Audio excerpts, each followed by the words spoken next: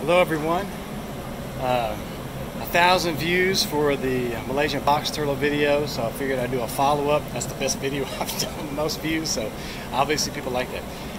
This is not the ambos anymore. You'll notice this is actually some of our conixies. So we moved some of these. We've got some that have grown up and whatnot, and we moved them in here. This is where the ambos used to be, but it was getting too hot for the conixies.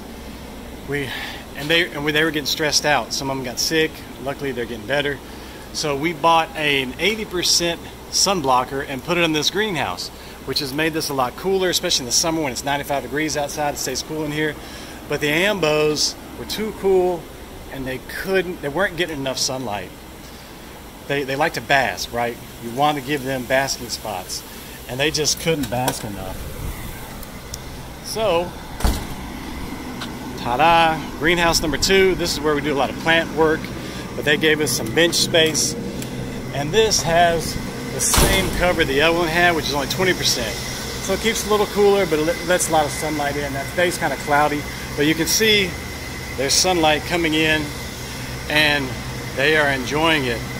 Look at that guy right there.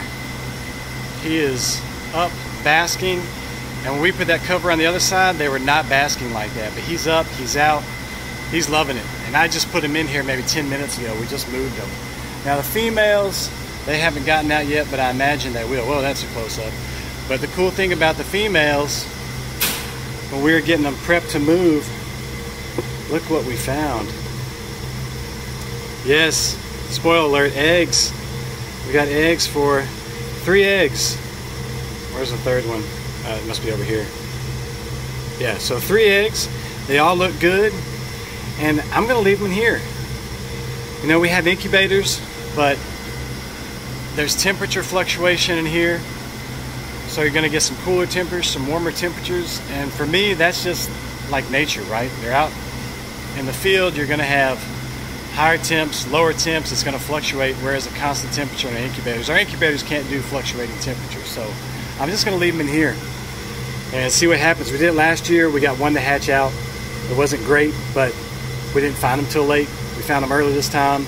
Make sure they stay wet, and we're gonna see what happens. Hopefully in a couple months we'll have some baby ambos. But they're chilling right now. These smaller ones, they're not out basking yet, but they don't tend to bask as much. I've realized that. These smaller ambos do not tend to bask as much as the larger ones. Now some of these will, these Philippine ambos, they'll sit on top, or they really like to be in the land. These little guys, these Philippine ones, if any of y'all have Philippines, I know some of you do, post on the comments, do y'all spend a lot of time on land, or they spend more time in the water? So most of these I find in the little land feature there. There's a couple individuals that spend a lot of time in the water, like this guy, he's always in the water, but most of them, they're out there on the land. Whereas the rest of these guys, the other species, or the other localities, are always in the water. All right, we'll see if he's still, yeah, he's still out, just looking at us. So this is the Sulawesi locality, and there's the other one. He's like, ooh, maybe I'll get out. That sun, he feels that sun hitting his head. So they're really excited, I'm excited. If you've got these guys, you gotta keep them where they can bask. You gotta give them some sunlight. They just love it too much. All right.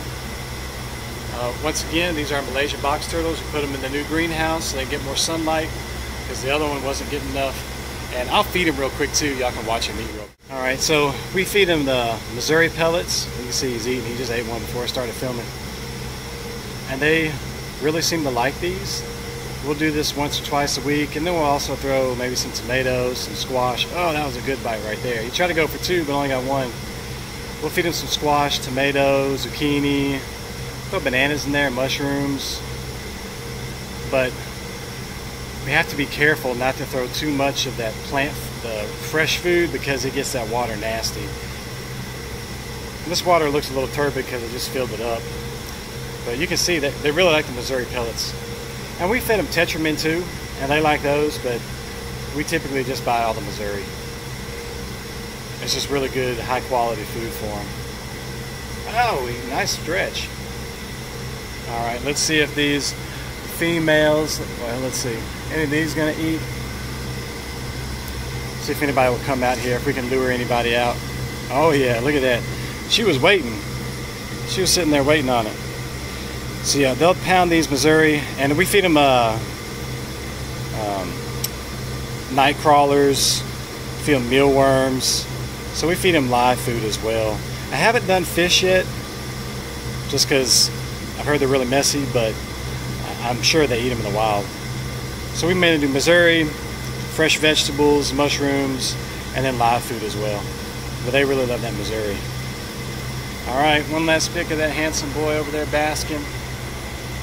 So once again, thanks for watching. I hope you enjoyed seeing our box turtles in their new home, loving the sunshine, and get to see them eat and learn a little bit about our foods. Like I said, Missouri, pellet food once or twice a week, and then fresh food once a week. And that's kind of all we do. Fresh or live food, we kind of alternate. That's about all we do. Alright, I hope you enjoyed another episode of Turtley Wild, and y'all have a great day.